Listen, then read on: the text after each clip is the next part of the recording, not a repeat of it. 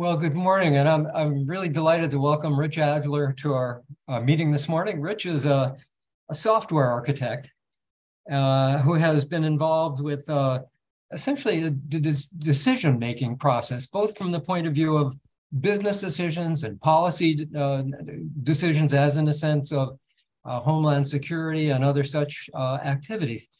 And I'm just delighted, Rich, that you are joining us today to talk about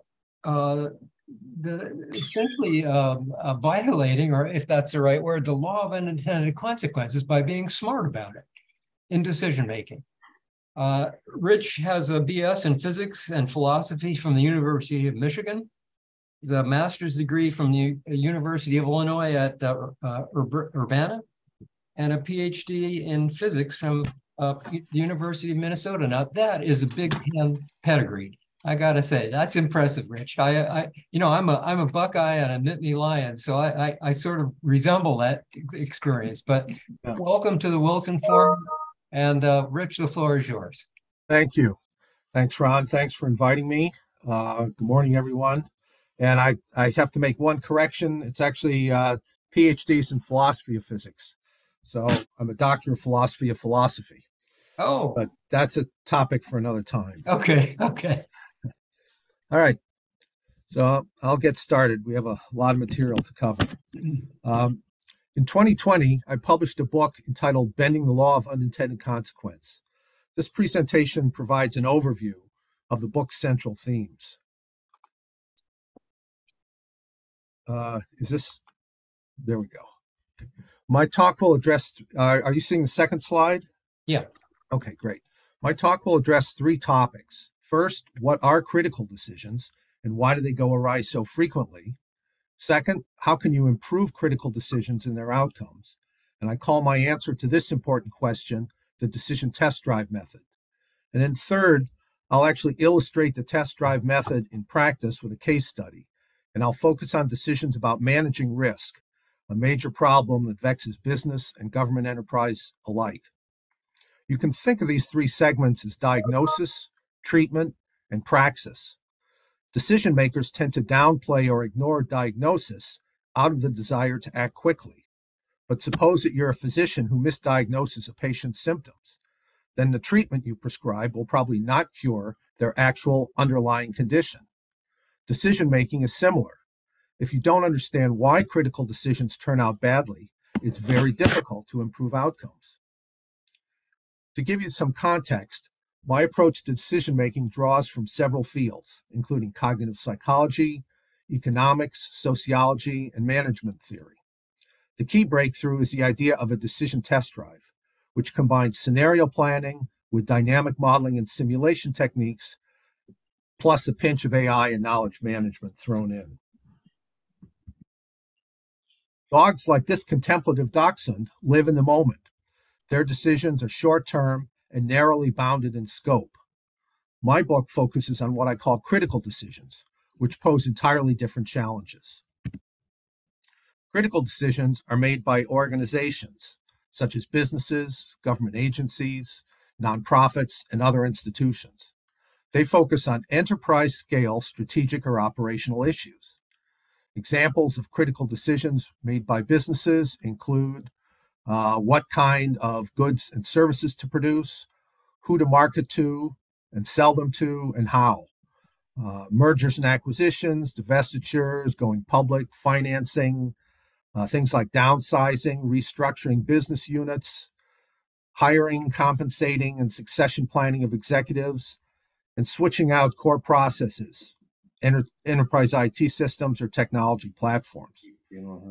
In addition to dealing with these organization-centric challenges, government leaders and managers have to deal with critical decisions to assure the well-being and security of their societies.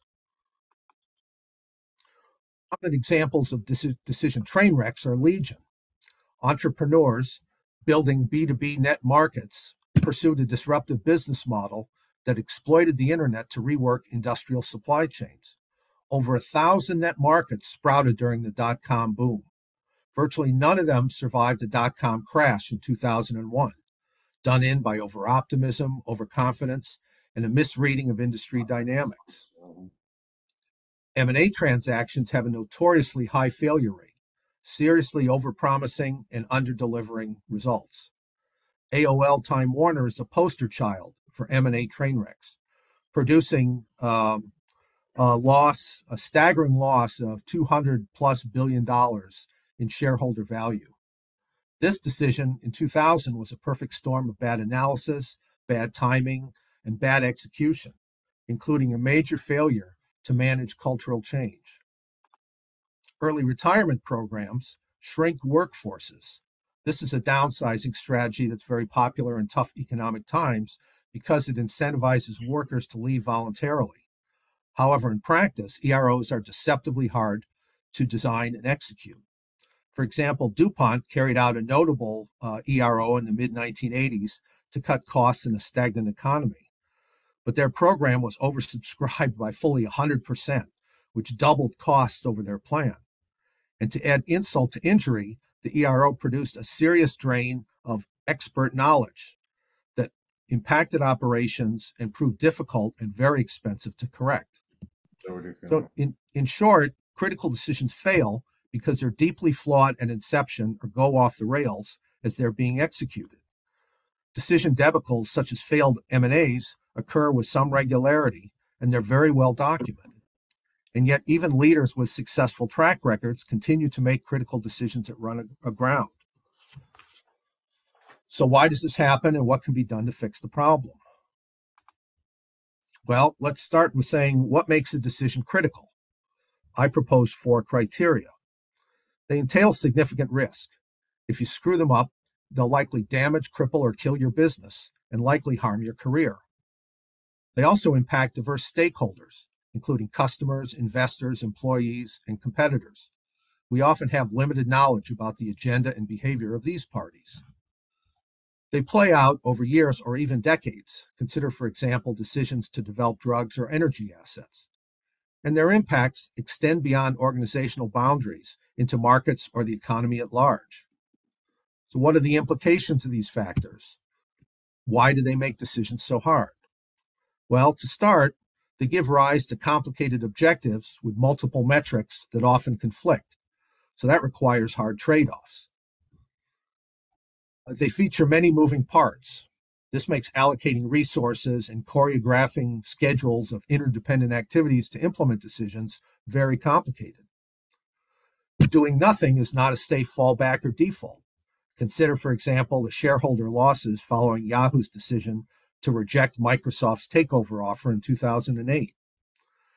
They're not amenable to standard analytical tools, including operations research and the current silver bullets of big data, predictive analytics, and machine learning. The simplifying assumptions required to use these tools on critical decisions renders results patently unrealistic. And to add insult to injury, critical decisions occur with relatively low frequency, which makes it hard for most organizations to build and maintain internal expertise. The test drive method was designed expressly for critical decisions. However, you can often apply the ideas underlying the test drive method to non-critical decisions, such as personal life choices and routine operational decisions. So there are 2 schools of thought today as to why critical decisions go awry so often. Psychologists and many management consultants point to biases in our thought processes. These are produced by emotions, feelings, values, and intuitions that distort our judgments and choices.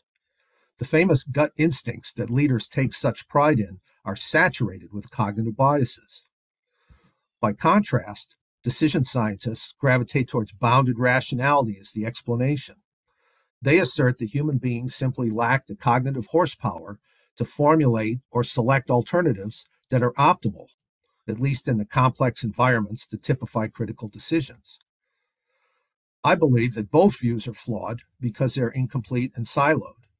The answer is not one or the other theory, but a combination of the 2. Greek mythology offers a good analogy. Homer's epic The Odyssey describes a narrow strait dominated by 2 monsters, Scylla, a multi-headed serpent, and Charybdis, a horrific whirlpool. Odysseus was forced to sail through this strait to return home. Critical decision makers face a similar dilemma, surviving dual lethal menaces of biases and cognitive rationality. Incidentally, this story is the origin for the expression caught between a rock and a hard place. In my book, I argue that critical decisions go awry because of the law of unintended consequences, stated here. Robert K. Merton, a prominent American sociologist, christened the law back in 1936 and provided the first formal analysis of its causes. He identified 5 causal factors that would be recognized now as cognitive biases and bounds of rationality. Merton was the first to understand that if you ignore either cluster of factors, you'll provoke the law. Equally important, Merton's causal diagnosis points the way to defend against the law and improve critical decisions, as I'll discuss shortly. Unfortunately, Merton was decades ahead of his time, and his ideas did not catch on widely. So my book attempts to revive and extend Merton's seminal work. Theory of cognitive biases was developed by psychologists Amos Tversky and Daniel Kahneman starting in the late 1960s. Biases stem from the intuitions that allow us to respond to everyday situations quickly and with minimal data. But these shortcuts tend to be unreliable and misleading in complex situations. Psychologists have identified over 180 distinct biases, but they can be grouped into 6 broad categories. Pattern recognition biases affect the way we gather and interpret data, such as seeing patterns or stories where none exist, and the well-known confirmation bias. Action biases incline us to cut corners in making decisions and act precipitously or over-aggressively. Over-optimism is an example. Stability biases dispose us to delay or refrain from action out of inertia or fear, such as aversion to loss. Interest biases lead us to make decisions that favor ourselves or our teams over the greater good, while social biases stem from group-based dynamics, such as a desire to avoid conflict in meetings. Finally, dynamic biases stem from deficiencies in our cognitive capabilities to understand causal relationships and predict change over time. So this includes things like feedback loops. Herbert Simon, an economist, among other things, first identified the causes of bounded rationality in the 1950s. They include these factors: our inability to collect complete data about our current situation, our imperfect social scientific knowledge for predicting how situations will evolve, the inherent complexity of markets and other social contexts, uncertainty about the future, human error, and the pragmatic problem of we generally don't have enough time or budget to do a really good job making decisions. One last piece remains to complete the diagnostic puzzle of why critical decisions go awry so often. We tend to think of decisions as discrete events, which are often dramatic and stressful, but decisions are actually processes that extend over time. The activities leading up to the unjustly celebrated point of decision are no less crucial than the choice itself. They're like prep work in home projects, such as painting or tiling. If you're sloppy or careless, the job won't hold up. Skillful execution is just as important as diligent preparation, because your environment continues to evolve while you implement a decision. These changes can invalidate your original assumptions and trigger unintended outcomes. To avoid this, you must monitor both the performance of your decision and situational changes, and be prepared to adjust your decision to ensure successful outcomes. So we're now in a position to answer the question of why the law of unintended consequences is so deadly and pervasive. Its diverse causes impact all the various steps of the critical decision-making process, and their effects are all different.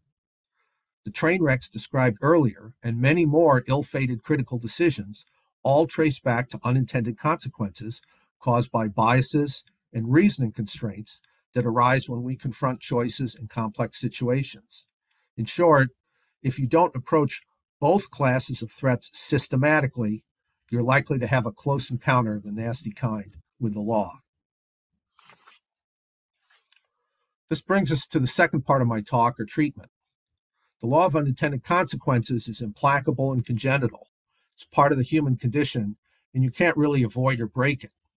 You can, however, reduce the frequency and severity of its effects, effectively bending the law. This requires some effort and a coordinated campaign on two fronts. First, you must defend against cognitive biases. The key here is to override wayward intuitions through deliberate, disciplined thinking. But this isn't sufficient. You can compensate for biases until the cows come home. Simply defending against poor judgments and choices doesn't ensure great outcomes. It merely reduces the likelihood of avoidably bad ones.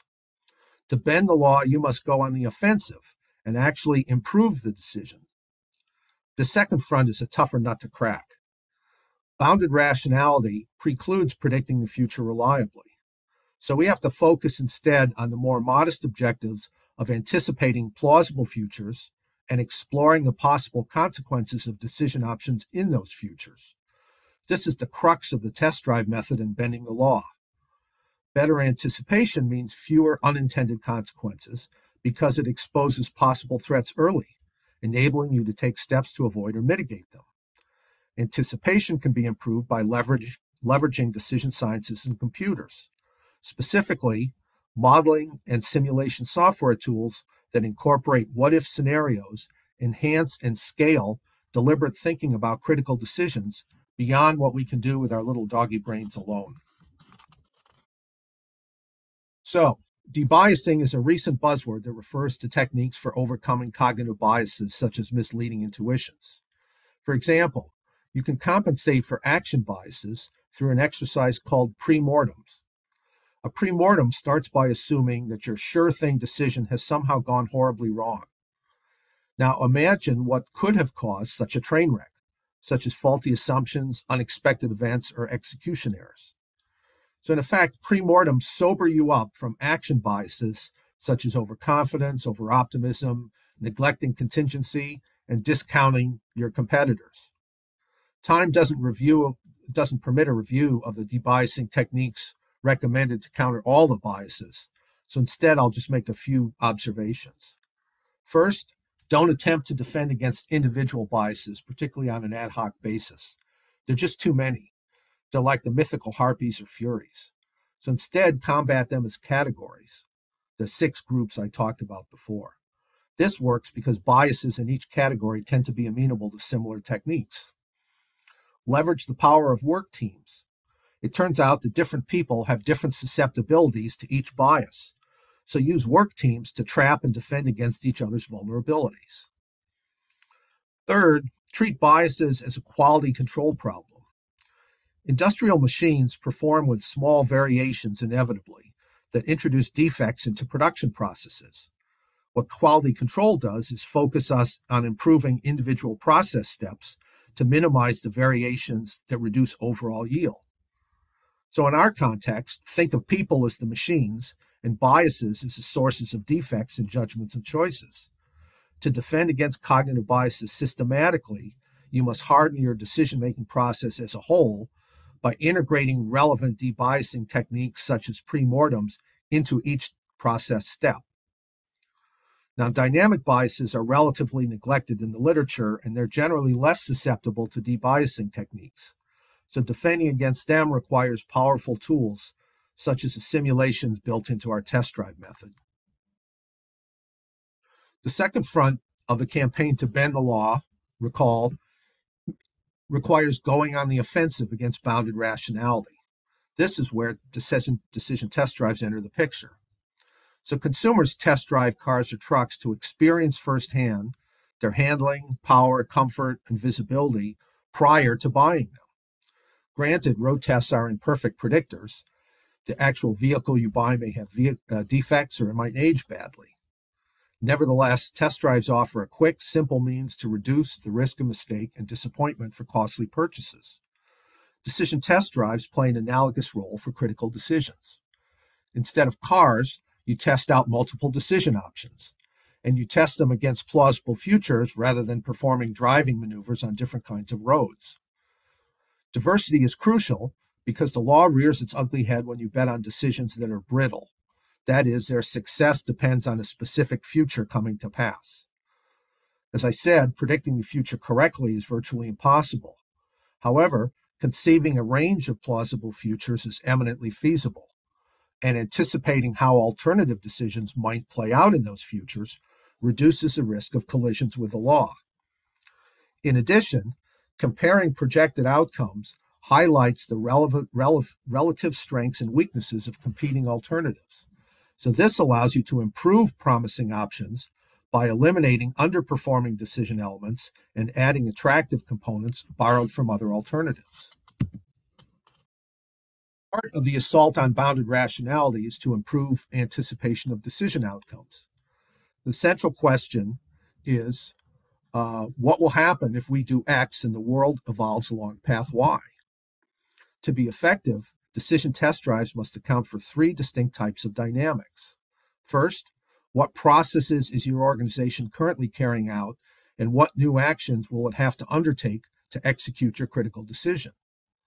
Second, how might conditions evolve while you are implementing your decision? The usual suspects here include disruptive events, such as new market entrants, trends such as the rate of market growth, and forces such as increased access to new technology. Third, what are other decision stakeholders currently doing and how might they respond to situational changes? This includes competitors' reactions to your prospective decisions. So projecting decision outcomes is analogous to plotting a boat's course across a lake. Sailors can't just aim straight at their desired target point on the opposite shore. Instead, their navigation plan must account for the prevailing winds and currents. This is similar for critical decisions. You must consider what might happen while you execute a candidate decision, not just the anticipated end state. Anticipating the details of situational dynamics is particularly important when they act non-linearly over time, or when the future diverges from the past, for example, due to disruptive changes in technology. So, how do you actually test drive a critical decision? Fasten your seatbelts. So we start with a baseline description of your current situation, including your environment, your current state, and other parties of interest.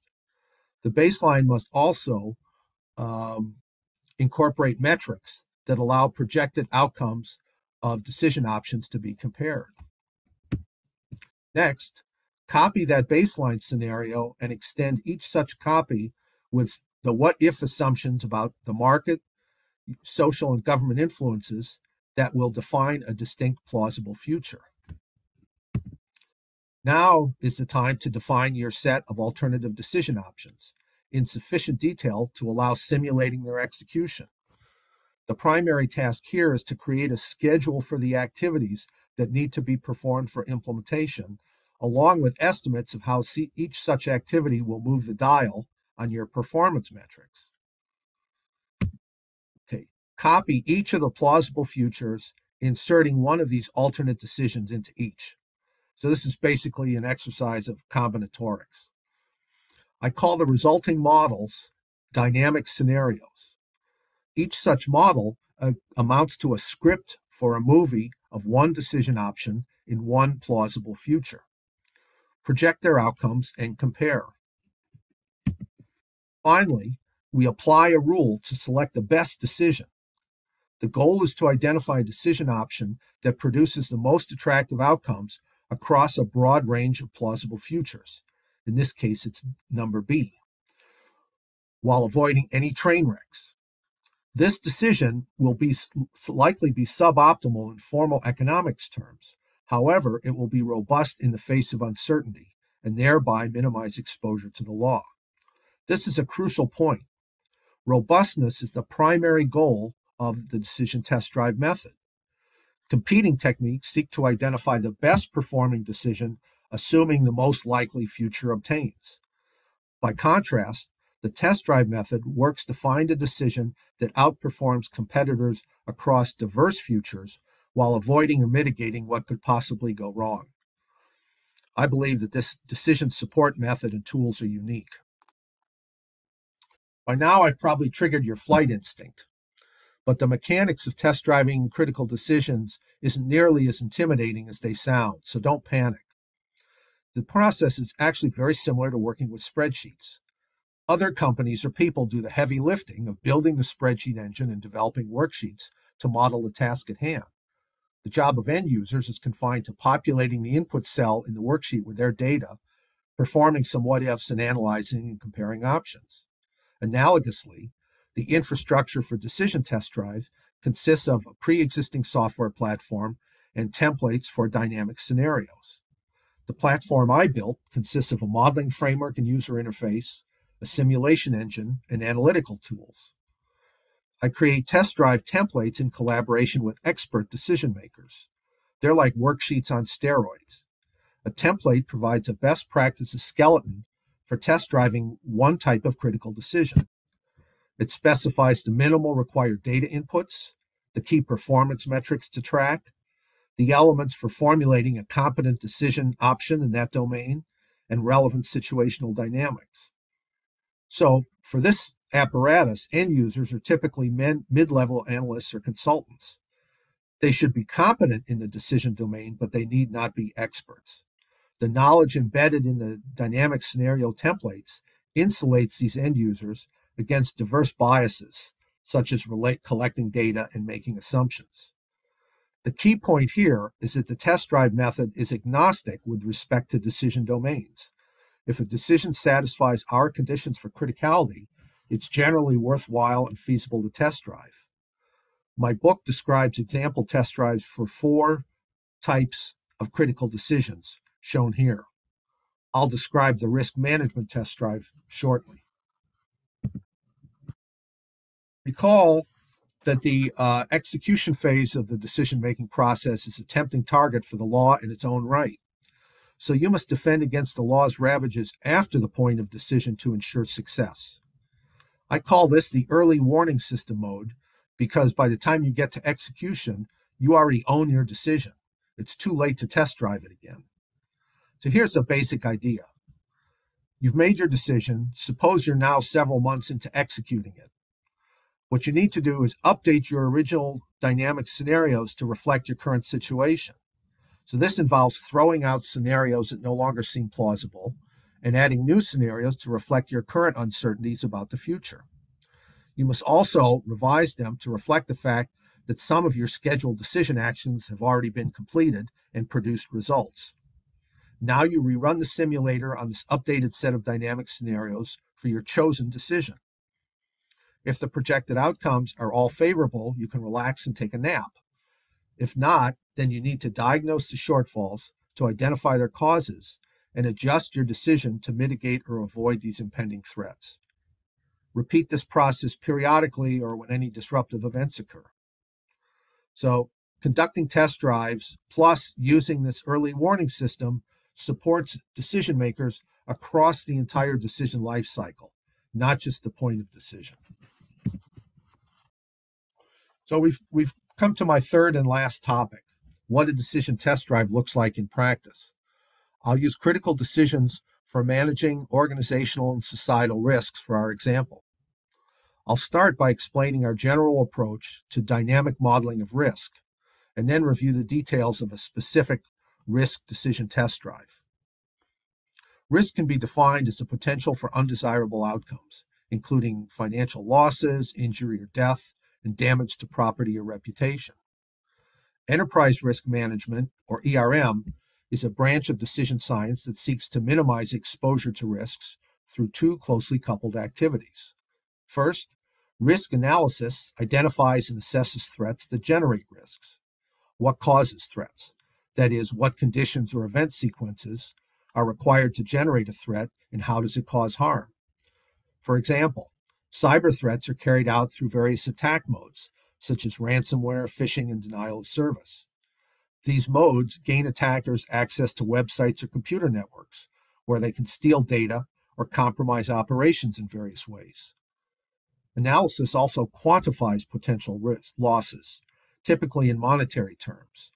So risk is estimated most commonly as the likelihood of occurrence of a threat multiplied by the estimated magnitude of expected harm or losses, denominated in dollars.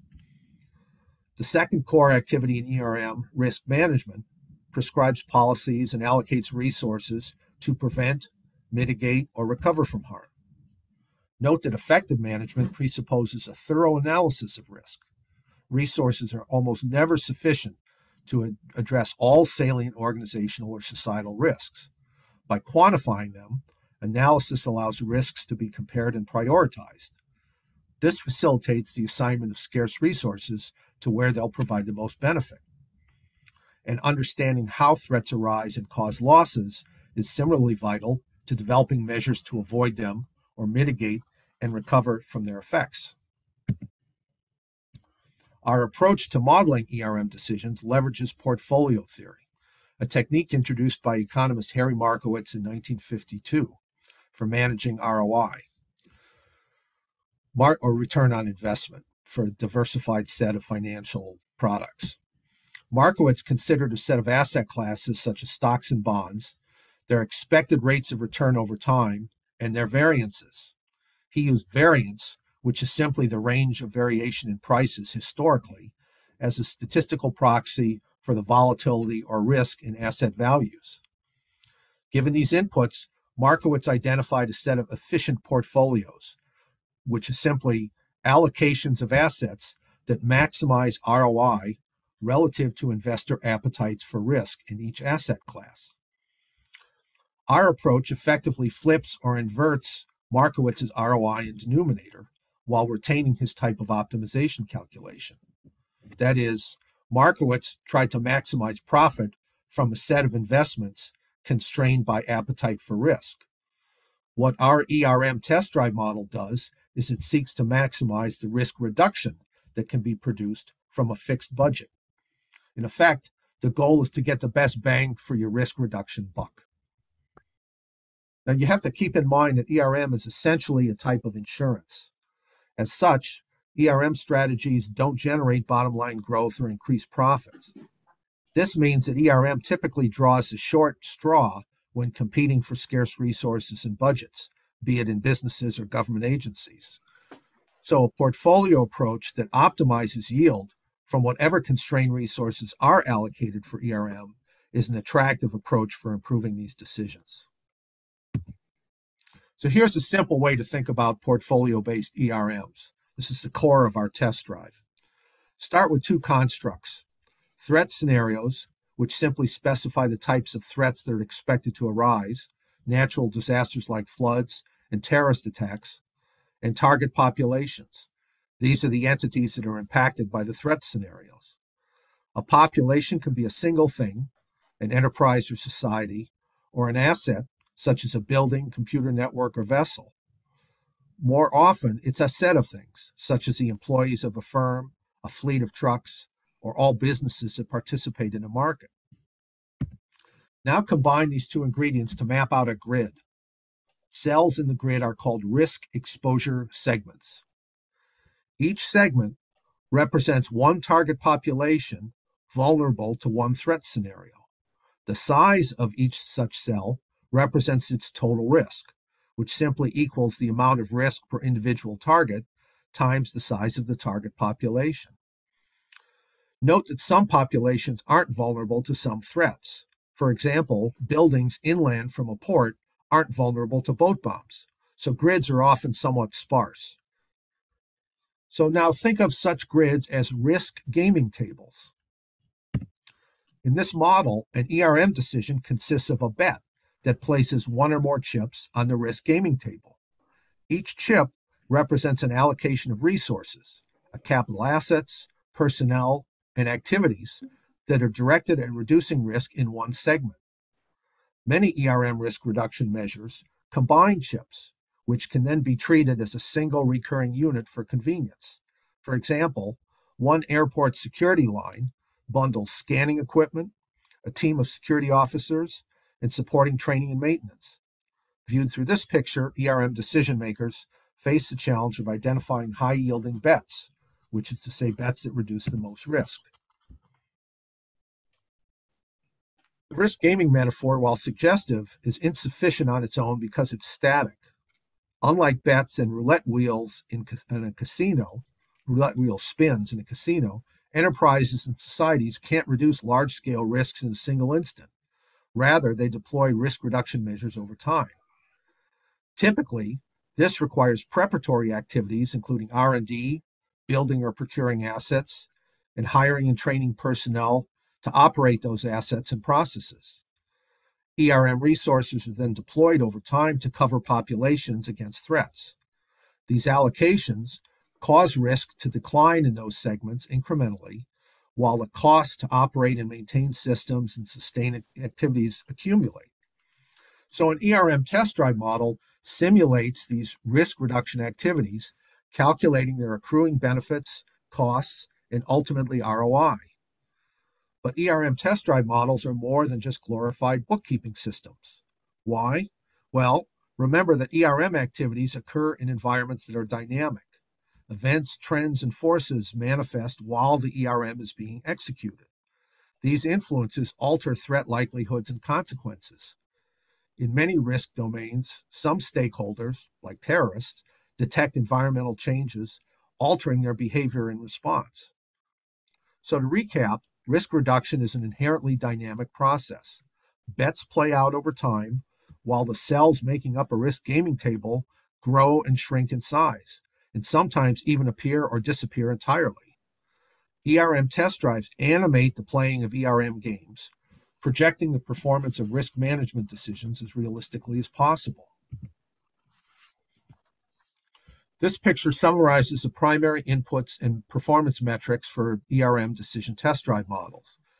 The details, which I'm not really going to go into much, vary across risk domains based on what data are available about targets and threats, what ERM measures are relevant, and what are the situation-specific dynamics. The most challenging performance metrics to model, realistically, are risk reduction and ROI. For most domains, the risk reduction expected from an ERM measure must be estimated subjectively by subject matter experts, like security analysts. Time precludes discussing this topic, but it deserves its own lecture. You can trust me on that. ROI is the most important and the most challenging performance metric. The most intuitive and naive method for calculating ROI is simply to divide the total risk reduced by total costs. Unfortunately, this value varies depending on exactly when you choose to measure it, and it almost always decreases.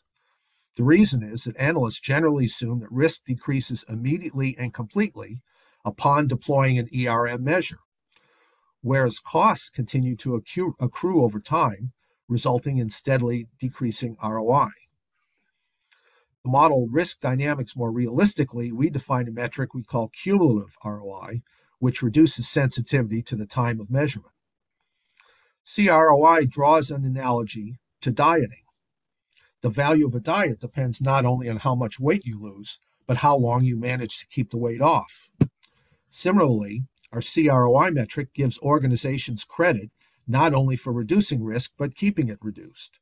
So portfolio strategies get continuing credit for risk reduction, while expenditures to keep ERM measures in place continue to accumulate, since risk would otherwise rise again if those measures were withdrawn. We also defined a time efficiency metric to measure the relative speed for deploying ERM strategies. This is important because all other things being equal, it's better to reduce a population's exposure to risk sooner rather than later. Time efficiency provides a crucial metric for tracking and comparing how fast ERM portfolio decisions reduce risk relative to one another. Not surprisingly, ERM performance metrics often conflict. For example, measures that reduce lots of risk may also incur high costs for a mediocre ROI, while a strategy that offers superior risk reduction might be slow to do so. So simple judgments of optimality are rarely possible. And commonly, decision makers must make difficult trade-offs between these metrics. In addition, they must often factor in political considerations. For example, suppose you tighten security procedures in airport screening lines. Well, that's going to tend to slow down the throughput or operational efficiency. And so that's going to anger travelers, airlines, their lobbyists, and politicians. So thus far, I've described test drive models for ERM decisions in broad architectural terms. Now I'll briefly review a specific model that's tailored to manage risk from terrorist threats and then wrap things up. My company developed test drive solutions for 3 client groups within the Department of Homeland Security. Each one's responsible for defending a different national transportation network. So the Coast Guard covers maritime security, protecting the nation's ports, waterways and coasts, waterside facilities, and vessels. The Domestic Aviation Division in TSA defends commercial airports and aircraft, while the Highway Motor Carrier Group, or HMC, another unit within TSA, secures our nation's roadways by regulating the fleets of commercial trucks and buses that travel them. Each group collects distinct sets of risk data for their mode and developed their ERM approaches independently. So our test drive models vary in how they define risk exposure segments and project risk reduction, although their metrics and simulation logic are quite similar. Today, I'll focus on the HMC solution. I'll start with a design of the risk gaming table for HMC. All the highway vehicles regulated by TSA can be broken down into 4 classes: commercial trucks, hazardous material trucks, commercial buses, and school buses. We partition them by the fleet size of the companies that own them. Size matters in this case because larger companies tend to have more security resources and tighter policies, which reduces threat likelihoods. So this exercise produced 18 target populations of HMC-regulated vehicles with distinct threat properties. Next, HMC analysts identified 13 threat scenarios, essentially terrorist attack modes, grouped into 2 families. Attack 1, the mode 1 is attackers use a regulated highway vehicle as a weapon against a non-HMC target, such as a crowd, building, or piece of critical infrastructure. So you commandeer a bus, for example. Family 2, attackers use a VBIED weapon against an HMC vehicle as the target. VBIED simply stands for Vehicle-Based Improvised Explosive Device, which is a weapon of up to 4,000 pounds TNT equivalent. So mapping these 13 threat scenarios against relevant target populations produces a risk gaming table containing 44 segments. Okay, HMC security analysts defined 8 measures for reducing risk from the 13 scenarios. They do multiple duty. Examples include running background checks on vehicle drivers, conducting security training for drivers, and installing remote monitoring and shutoff devices on vehicles. So a risk reduction measure is specified with 3 ingredients plus something called a fault tree. The deployment schedule simply specifies how many resource units will be rolled out per quarter to cover members of one of those 18 population segments. So we chose calendar quarter as the atomic unit of time, basically the clock tick for the test drive simulations. A cost schedule specifies the estimated cost for deploying and sustaining one resource unit for a reduction measure. Our accounting model employs 3 buckets to capture the full decision lifecycle costs: one-time capital and startup expenses, labor for operations, and costs for maintenance and repair. It turns out that HMC and the owner-operators of the vehicle fleets both shoulder some of these expenses, so this test drive requires 2 sets of these 3 buckets. The third spec specifies the reduction in risk anticipated from rolling out 1 unit of the ERM measure. Risk reduction is estimated in terms of the measure's effectiveness at detecting or interdicting an attack for each relevant threat scenario. So I'm going to go through this real quickly.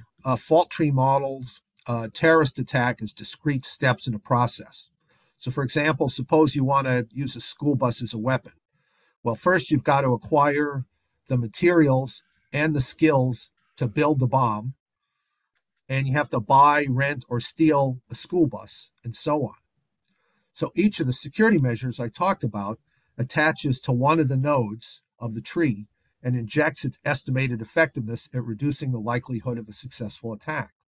The simulator combines all of these piecemeal effects from all the leaf nodes to compute the net reduction in threat likelihood and applies this value to compute the risk reduced for the current cycle. The real takeaway here is that fault trees offer a fine-grained causal model of where and how security measures act to reduce risk from attacks and how to combine them quantitatively.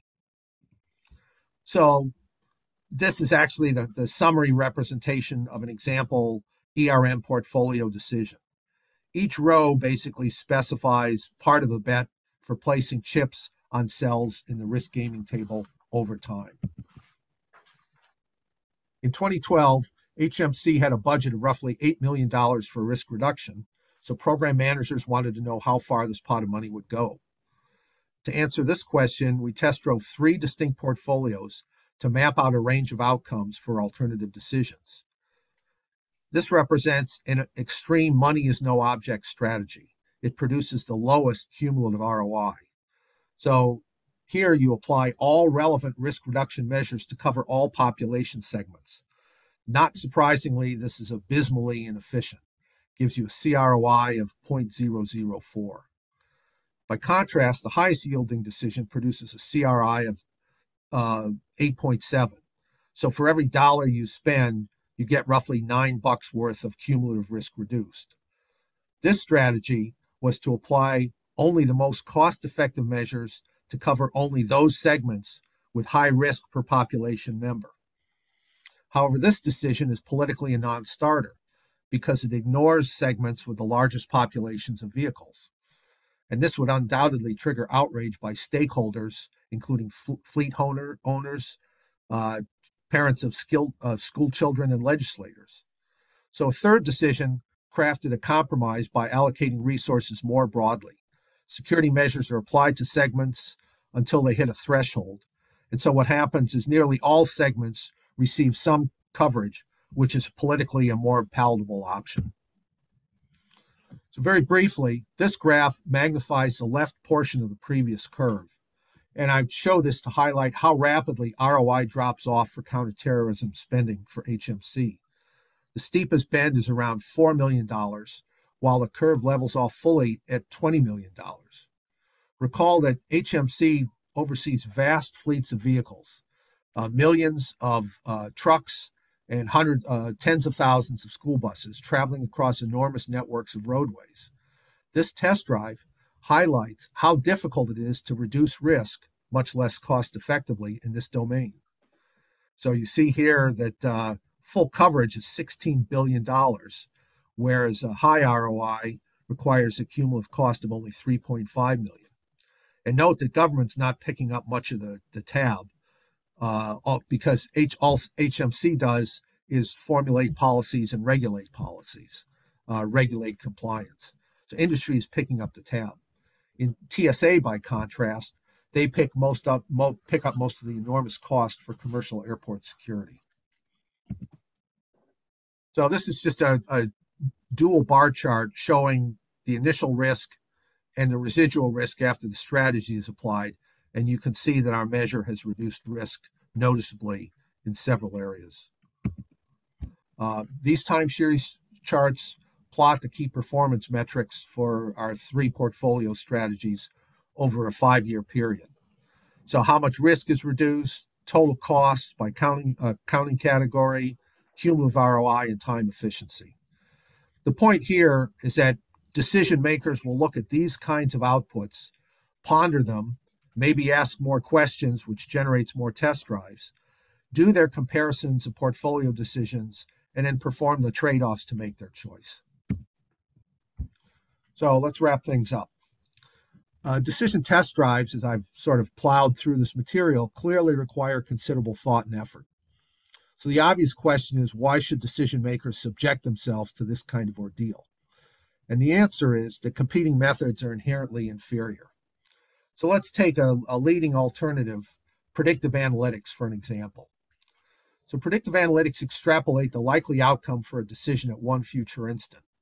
So this approach basically reduces the analysis of projected outcomes to studying before and after snapshots.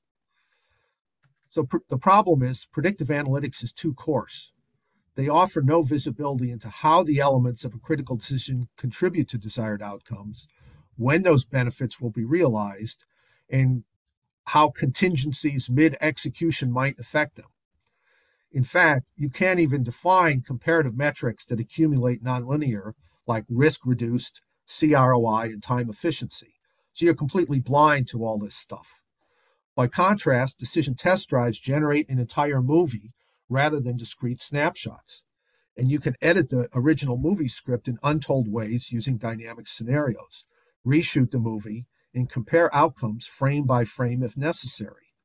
So test drives thereby produce insights in the dynamics and causality behind executing decisions, and this is critical to reducing exposure to uncertainty and improving outcomes. So to recap, critical decisions pose high stakes for organizations and careers alike. Improving critical decisions requires bending the law of unintended consequences. To do this, you've got to combat both of its causes, cognitive biases and bounded rationality, across the entire decision-making process.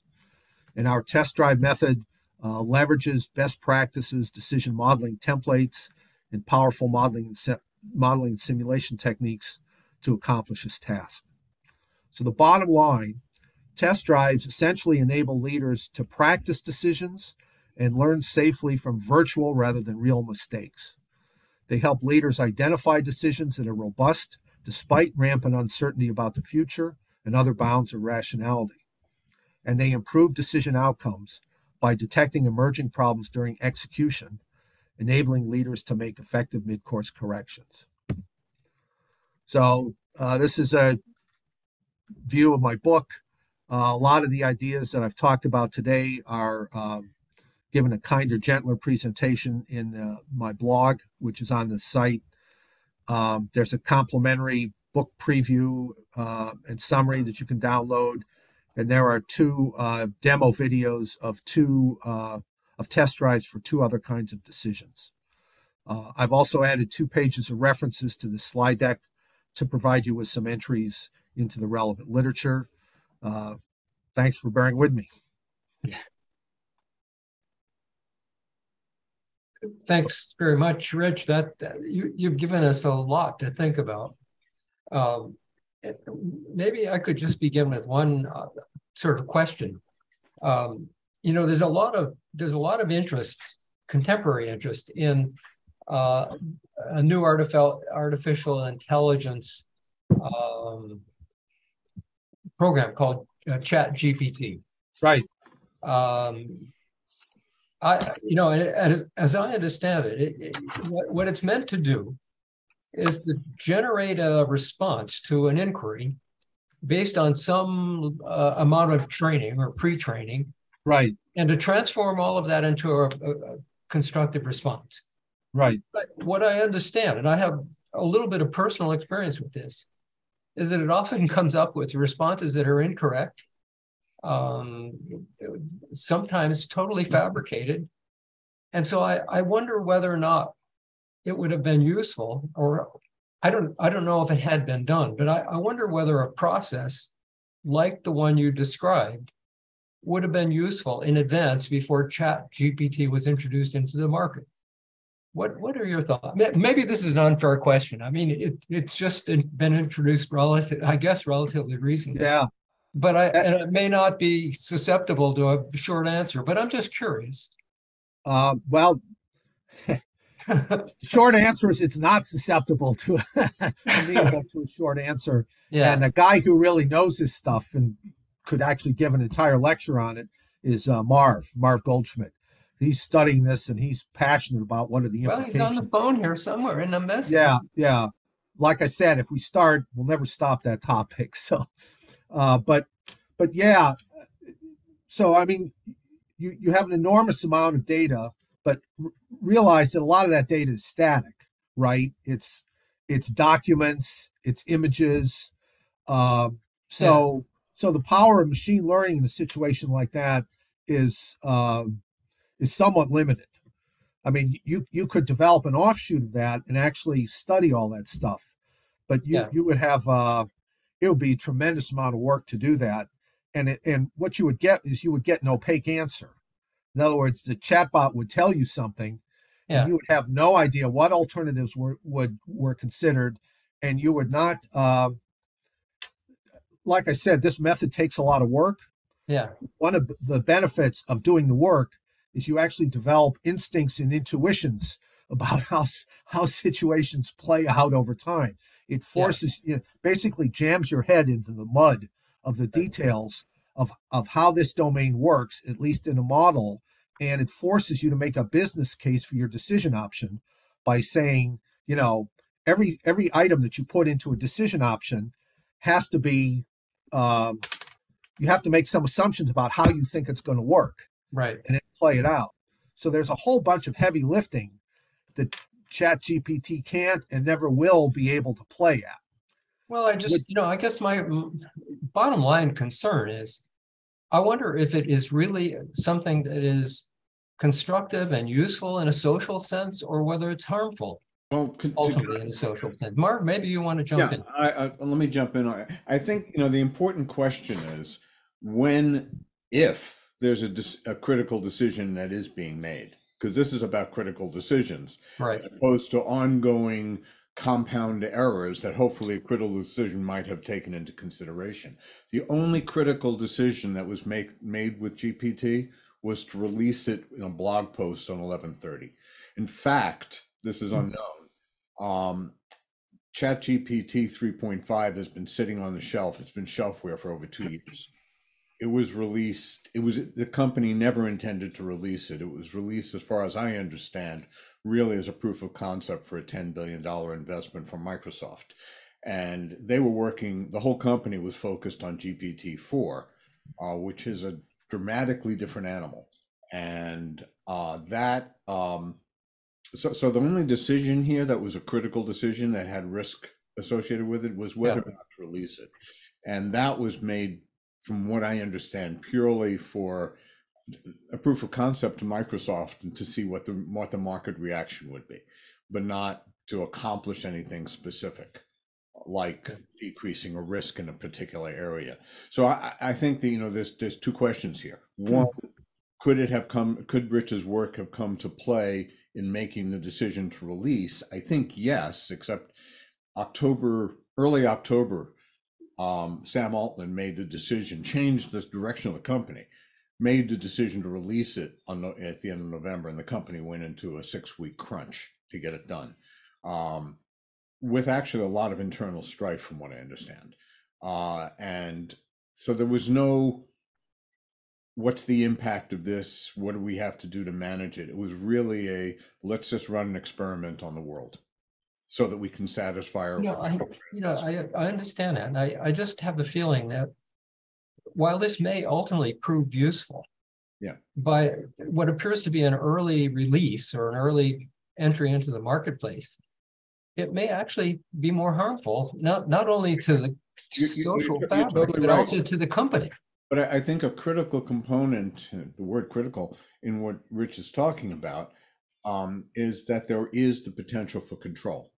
Yeah. You always have to, to be able to manage risk, you have to be able to control something. Yeah. Right now, this is something that comes up a lot. I was on IBM's data governance council, security and privacy, for a decade. This is not now an issue of a product or a decision. It is now a capability which is generalized. In fact, ChatGPT, in a way, is the most benign way we could have been introduced to it, because it is the old thing about the frog in the water. We have been boiling in AI for a while, but we don't realize it. How our credit reports are done, how people's applications for jobs are assessed by ATS systems, a whole raft of things. Obviously, an issue now before the Supreme Court in terms of how people are presented new information. That's all AI. That's been subterranean for a long time.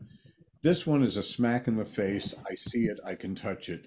And in a way, it's the most benign because it doesn't actually make any decisions, as opposed to AI that does make decisions.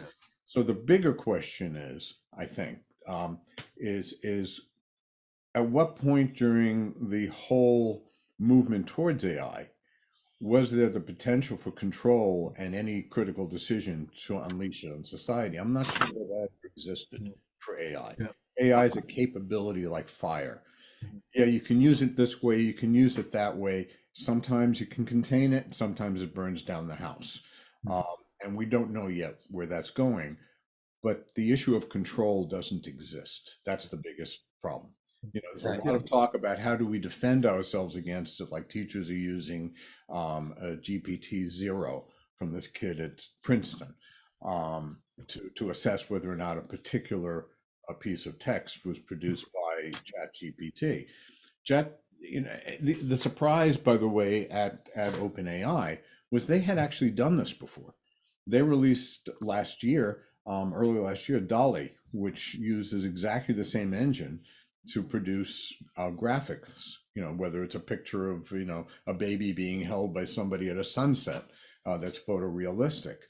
By the way, just today became an issue in the EU as to whether or not it's copyrightable and what copyrights it might violate. But the reaction to it was sort of tempered. The reaction to ChatGPT was not tempered. So nobody really expected it. So I do think the question of should this be released was a critical decision point that could have been used, but it turned out to be more of an emotional and financial decision than a impactful decision. I'd kind of like to get back to part of what your original question was, which has to do with, what kind of knowledge is in Chat GPT as opposed to what kind of knowledge is in one of these models. And the knowledge in Chat GPT is completely opaque and statistical nature, whereas the knowledge that's embedded and can actually be exposed to users within one of these test drive models is essentially human understandable. Yeah, good point. Instead of machine learning type AI, it's old school semantic AI. So it's much closer to what they used to call expert systems and stuff like that. You can look at it and poke at it, and it's in human understandable forms. And that's part of the reason why, even if you ran a bunch of test drives and then ran the machine learning algorithm on it, you wouldn't get out what a decision maker should get access to, which is the best available knowledge about how you think this world works, how you think counterterrorism works. We didn't go into today, because we didn't have time to go into it, the notion of an adaptive adversary. So in other words, when you're facing a hurricane, if you put up hurricane shutters and things like that, I don't care what hurricane comes at you, wind is wind, right? But when you erect defenses against terrorists, you're actually reducing their risk of success. And since they're goal-oriented, in other words, they're intentional, they're actually going to change their strategies and their targets and things like that. So part of the reason why counterterrorism is so difficult is all I showed you was a static plan. Assuming that the terrorists don't do anything else, if we roll out these measures, what's going to happen? What you actually have to do is you have to model the adversary, what they call the adaptive adversary. You have to do the same thing in competitive marketing strategy, right? If I change my marketing campaign for a drug, there are data sources that show people, what the market shares are. And so every competitor knows the state of the market, and they're not going to sit on their butts, right? They're going to change. So you actually, I said before, the risk gaming table changes over time. Now the combinatorics of that are ridiculously, exponential. And so machine learning will never get a handle on that. Yeah. We have a couple of hands up. So let's move on to Michael. Well, I started taking my hand down after Ron, you came on, because I've been sitting here and my heart's been pounding, really, listening to you, Richard, because I thought and think that you're on the verge of something huge here. If we could use AI in its most basic manner, which, as I understand it, is to evaluate various variables, multiple inputs and outputs, millions of times per second, and whether you could use AI, unlike chat and unlike the drawing programs and those things, but just for its basic function of making 100 million analyses a second on various multiple inputs, multiple outcomes, multiple opportunities, to at least reduce the complexity of the test drive to produce less options to evaluate. Because I still think that once you get two or more people into a room, you're dealing with the dynamics that you showed in one of your first slides, particularly the social dynamics. That, well, am I going to look stupid if I suggest this, or am I going to get fired, or et cetera, et cetera? AI can eliminate all of that, as I understand it. Well, you can actually use sort of a lower tech technique that's built into the test drive method. When you put numbers into the system, it's instrumented, so you can say, well, what's my relative confidence in this information? What's the source of my information? And because a number drops out a whole bunch of information, you can put in your rationale, right? So each model is actually self-documented. And so I'll give you a good example. Let's say you're doing a merger and acquisition, okay? Good example would be when HP took over Compaq, all right? And so the woman who was running HP, Carly Fiorina, put out her own models of what the resulting organization would look like. Walter Hewlett was dead set against it, and he put out his own models, right? And you never saw any of the assumptions that went into these models, and they were basically like apples and oranges. Well, a decision test drive for mergers and acquisitions is like a neutral arbiter. You know, they'd have to put their models into the system, and you could poke at them, and there would be no hiding. So all of the biases that we're talking about are either going to be in full display, or the guy who's putting the data in won't dare put them in. So this is part of why, just because it's this full disclosure process, it does, you know, remember confirmation bias. You look at some data and you throw it out if you're not interested. Well, you can't get the model off the ground unless you put in the data that the experts say you need to make a competent decision. So the model is engineered to sort of do some of what you're talking about. It weeds out a lot of the random stuff, or at least it makes it visible such that if you look at the model, you'll throw it out because you say, well, this doesn't make sense. Eddie. Thank you.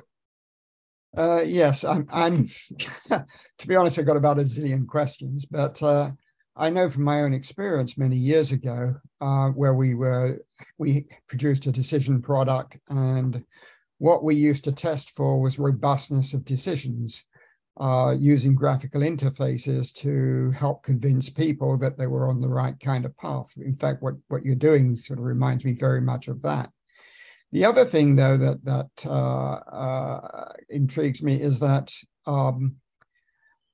I spent quite a number of years at EMC, and one of the big problems we had was data collection. To be able to validate, often some of the models that I was producing, it often took me 2 to 3 years to put the data collection in place, and that kind of thing. So sometimes you're just faced with this fact of time and pre-planning. I was lucky. I managed to pre-plan and managed to get my models in such a condition that I could predict when people were going off the rails with it. So I guess one of the things, do you find it difficult actually at times to really have the data available to be able to make your models work? Well, that's, I look at it, it's a great question. I look at it a different way. The way we build these models is actually very pragmatic. Like when I started out, I didn't know anything about counterterrorism. So I worked with either system integrator partners, and we worked in conjunction with the agency. The whole idea of building a model is brutally pragmatic. In other words, we don't deal with data that you can't collect or data that's uncertain. What we do is we do an assay and try and figure out what is the available data that the anticipated user is going to be able to get their hands on, and how do I represent it? And then we build the model from there. So a lot of the things that you find problematic, we would just say, well, if people can't do that, there's no point building a model that presupposes that. So we sort of screen that out on a pragmatic basis. we used to do it with subject matter experts to Yeah, that's what we do. get the bounds essentially of the data range. Yeah. And then play with Monte Carlos if we had to. Yeah, and we do that too. We have basically we have a toolkit of simulation techniques because no one technique fits all, right? So we have system dynamics, Monte Carlo, process models, game theory, something called real options. We haven't built it, but we know how to design it. Bayesian inference, things of that sort. So it's sort of in a given domain, what are the dominant dynamics? What are the best tools to model those dynamics? And how do I mix them together? Which is a problem that most unimodal simulators, like just a Monte Carlo tool, they don't have a provision for doing that because their worldview is, it's my way or the highway. I mean, simulationists are kind of like jihadists, right? Mine is the one true path. Yeah, I've come across that too.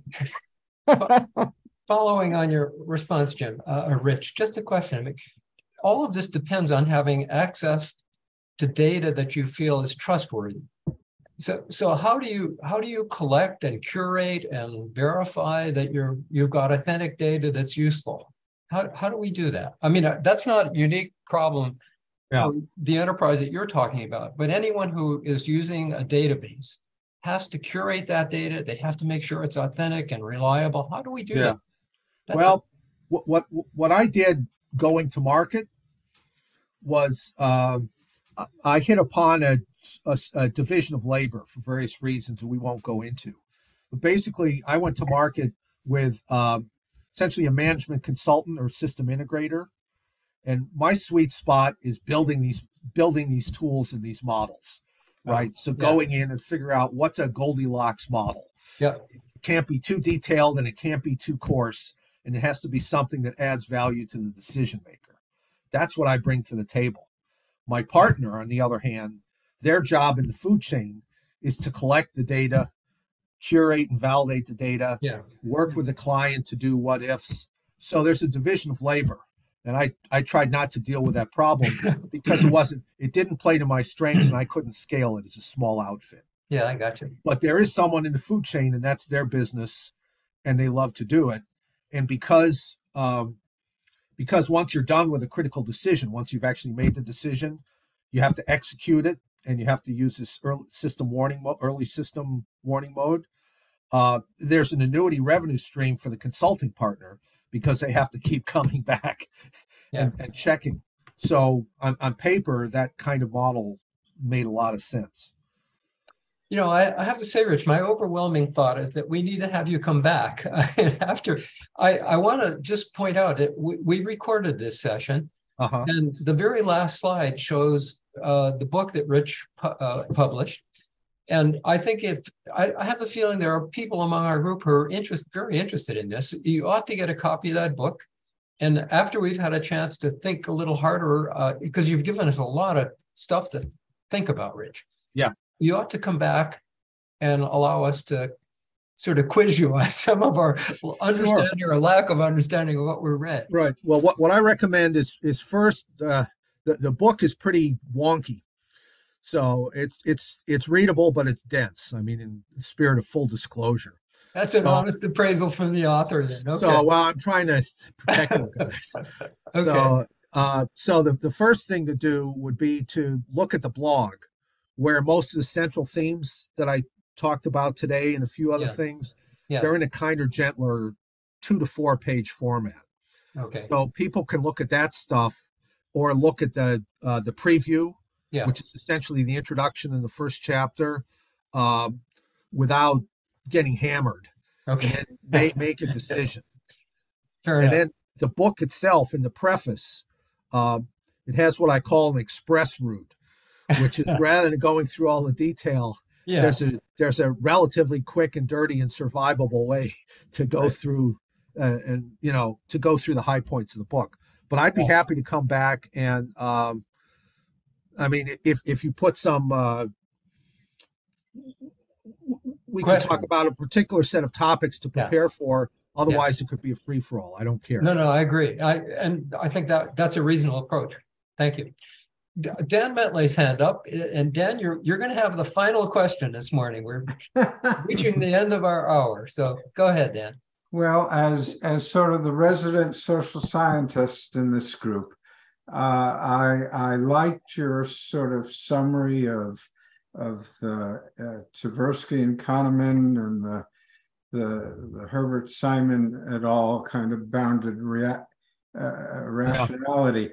I do have a little quibble. I'm not sure the two things are different, because as I look at bounded rationality, I think a major aspect of that is, in fact, the sort of biases and the psychological stuff that Tversky and Kahneman and their followers have introduced. And I think I'm just wondering, how does one change one's argument if one sees them separately? Well, his story, I mean, this is, I tried to get this across, but it's wasn't enough time. I mean, the real hero of the story, and my book is an homage to this guy, is Merton, Robert K. Merton, who basically invented the sociology of science with his doctoral thesis. And his paper that introduced the law of unintended consequences was a separate thing that he wrote when he was a graduate student at Harvard, of all things, to provide a framework for the empirical thesis that he did. But the problem was, he was a graduate student, he published it in sociology, and it got lost in the literature. But he's the one who saw the big picture. He's the one who actually saw it the way you see it, which is there's this spectrum of interacting messy things. But if you look at the literature today, if you look at books on decision-making, and you look at what the lead consultants who deal with cognitive biases are some guys at McKinsey. So in the references, there's a guy named Lavallo and a academic that works with McKinsey called Siboney, I think his name is.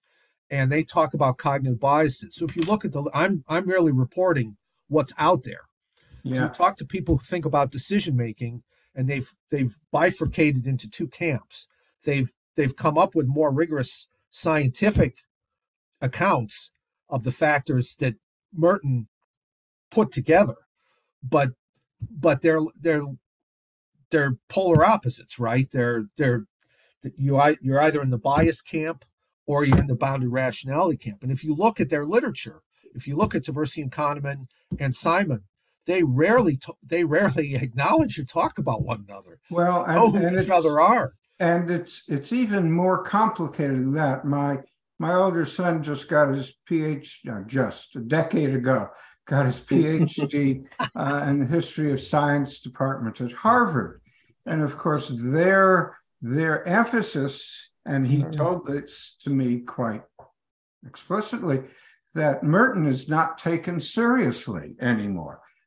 Something I disagree with, but the fact is that most of the work that's now done in STS rarely acknowledges Merton and assumes that there is no separation between these cognitive biases and bounded rationality. Anyway, just a thought. Yeah, well, it's true. I actually I corresponded with Merton's second wife, who's a sociologist of science in her own right, and she curates the Merton papers at Columbia University. So they've gotten a copy of my book and they've put it in the library on the shelf of inspired by Merton. But it's true. The field has gone into a much more relativistic, there's no one truth, objective analysis of the matter kind of mode, and Merton's been left by the wayside. But he is so timely for today. He's a brilliant guy. Well, I tried to convince my son of that point of view, and I must say I was terribly unsuccessful. That's a pity. That's kids for you. That shows cognitive bias. Yeah. Rich, I wanna thank you on behalf of all of us for a really thought-provoking conversation today.